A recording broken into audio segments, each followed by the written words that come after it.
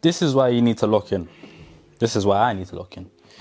Apologies if you hear my mum walking up and down on the phone. She's on the phone to my auntie and just talking, you know, what mums do. But this is why you need to lock in. Like, seriously lock in. Because there's more of a chance that you are going to fail and not live the life that you want than there is of you succeeding and living the life that you want. For example, people don't make an effort to fail. People don't intentionally fail. For example, you don't have to do anything for you to fail.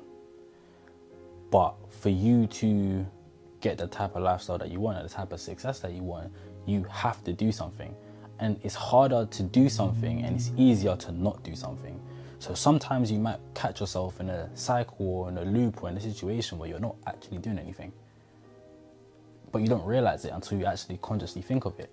And then over time, that compounds into you actually failing over a period of time. Another reason why you need to lock in. By the way, when I'm saying this to you, I'm speaking to myself. Another reason why you need to lock in is because time is running out. I don't want to say it's getting harder and harder for people to create wealth, because I don't have any evidence to back that up. But time is just ticking. Like for me, I'm 22. I'm 23 in 2 months. Before you know it, I'm going to be 24, 25, 28, 30, 32.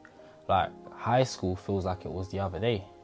But really, high school was time ago. I don't want to be in a place where I'm like 27, 28. I'm still trying to do X, Y, Z. I'm still trying to get the ball rolling. I think from the ages of like 16, 17 to about 22, 23. In between that bracket there, people will cut you some leeway. Like whether you're working, you're trying to find a job, whether you're in a corporate, whether you're an entrepreneur, you're starting a business, you've got a small business, big business, whatever it is, right? People will always cut you some slack because you're young. They don't really have much expectations of you. But you see, once you hit that 23, 24, 25 plus mark, in my opinion anyway, it's no longer potential, it's now expectation. For example, if someone does something very well at 26, 27, like, yeah, congratulations, but I expected that. If you move out, okay, yeah, I expected that. You're 26, 27. Do you know what I mean? So,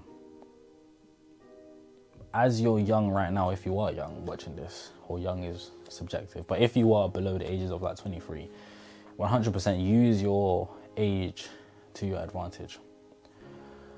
Another reason why you need to lock in, another reason why I need to lock in, is because there's a higher chance of you getting left behind. Especially if you are someone that has a lot of entrepreneurial friends that are into business. Maybe as friends that are just working good jobs and are climbing up the corporate ladder. If you don't sign in and lock in and do what it is that you know you're supposed to do, people are going to leave you. Like, nobody wants your lifestyle for you more than you. Like, all of my friends, yeah, I want them to go and create the lifestyle that they want, but I don't want that for them more than they want it for themselves.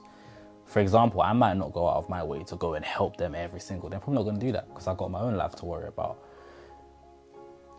You don't want to be in a place where 3 years, 4 years down the line, your same friends that was once on the same boat as you, they're clearing you, making way more money than you. Their business is way bigger than yours. They're probably building families now. They're just way more successful than you are. And it's not to say that it's a bad thing if they are, but it's a bad thing if you are still relatively in the same position and they're gone, not clear, but they're way ahead of you. Because if they were able to do it, there's no reason why you weren't able to do it or unable to do it. But you was probably just procrastinating, you was being lazy, you was being consistent with your bad habits, you wasn't making the effort to do the right thing. Like, there's so many things. Only you would know what it is that you're supposed to do and what you should be doing. For me, only I would know, because only I know what my habits are.